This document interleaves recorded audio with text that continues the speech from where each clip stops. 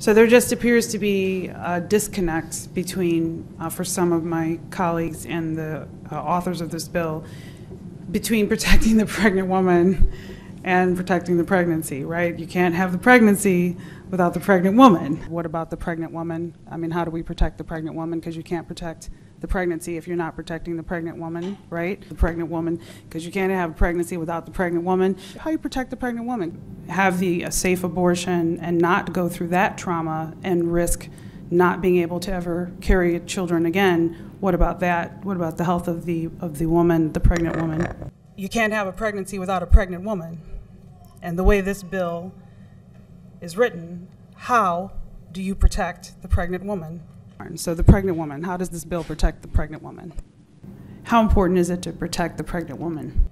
I want to ask you how this bill protects pregnant women. Quality of life, does that ever come into play along with, again, the health of the pregnant woman? So how do you protect the pregnant woman if you don't have exceptions for mental illness? If this bill were to pass, we are asking pregnant women to risk their lives. That is what we're doing. Because there's no exception for rape.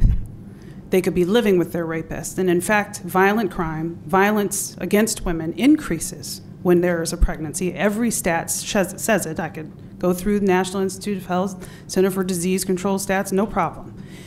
There is danger to pregnant women. And if we're seriously talking about protecting a pregnancy, how can we possibly exclude protecting the pregnant woman? And I just end with, because you can't have a pregnancy without a pregnant woman, right?